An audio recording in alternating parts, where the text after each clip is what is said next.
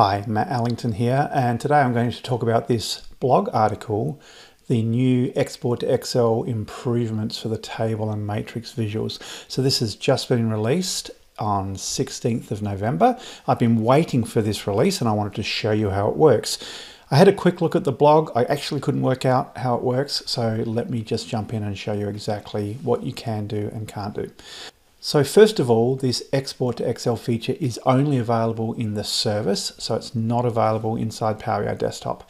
And the first place I went looking for it was up here, and when I try to select Export to Excel, that option is not available.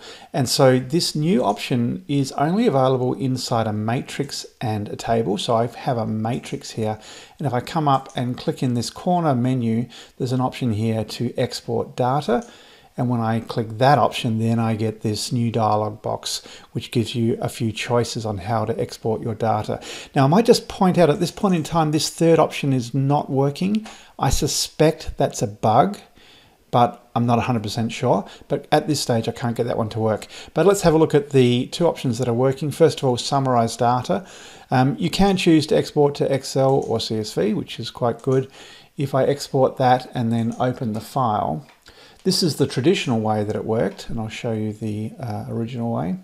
And so this is the original export approach, and basically you just get the data in this sort of table structure. Now this is actually pretty good, because if you want to build a pivot table over the top of this data after exporting, it's pretty quick and easy. It's already in a table. You can just go ahead and insert a pivot table, and I'll just chuck a pivot table in here, and you can sort of go ahead and build the same sort of experience as there was online. And I can bring calendar year over here. So that's the traditional way, and it's worked that way for some time. So let me show you the other way now. And so this other option, if I close this down, is that you can now export the data, and you can take the data with the current layout. And so when I export this now and open the file, now you can see that the layout as seen on the screen is maintained. So if you're putting effort into building your matrix visual and making it look nice the way it's laid out, then you can actually maintain that when you export it to Excel. So I know a lot of people have been asking for this.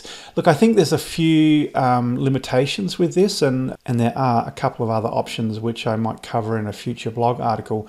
But at least one of the things here is that you may not like this concept of having one value not repeating all the way down the page. So one way to fix that is I could unmerge those cells, and when I unmerge them, you'll see that all of those values come back, so that you're getting those repeating values all the way down the page. So that's how to use it. Pretty simple and easy. Just a reminder, if I come here to the desktop and I come into the corner, I don't have that export data option. The only option I've got within desktop is to put it out to a CSV file in that more table-based structure, not the layout-based structure.